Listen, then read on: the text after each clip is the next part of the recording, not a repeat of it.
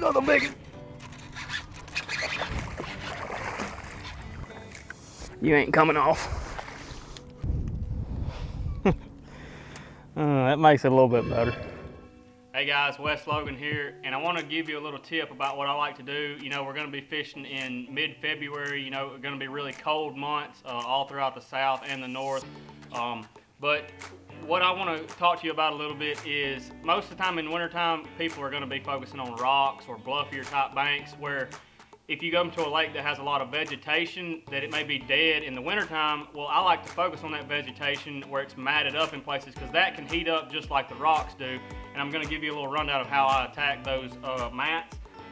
If I'm coming into a cold front situation where it's still cold outside on a cold, I call it a colding trend, I like to use just a Z-Crawl Junior from Zoom.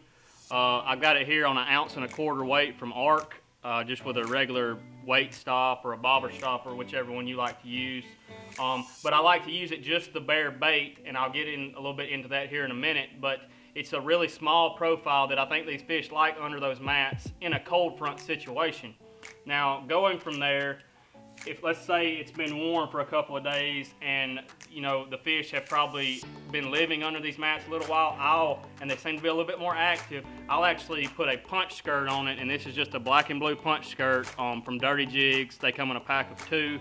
I've got it rigged here on 1.25 ounces also. Your weight size is going to depend on how thick the mat is, and you know, you can go up to a 2 ounce or down to a 3/4. It really just depends on how thick it is, just so you can go in and out of it pretty easily.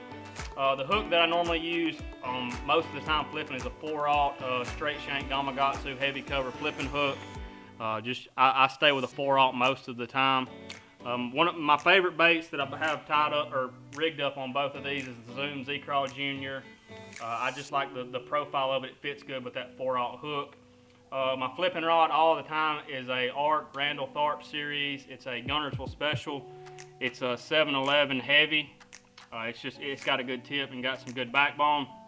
The reel is a Lew's Pro TI 7.5 to 1 gear ratio and 60-pound Sunline braid FX2.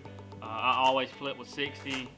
Light, you know, thinner stuff, thicker stuff, I just always like 60. There's some guys that like smaller diameters. I'm a 60 guy. But if I'm ever on a lake that has vegetation, you know, it's something I want to check in the wintertime months. I know a classic a few years back on Gunnersville, Jordan Lee almost ended up winning that tournament flipping grass where everybody else was, you know, cranking bridges or throwing a lipless out on the flat or anything like that. So if you're ever in that situation, be sure to check it out. Use those techniques and baits that I showed you and hold on.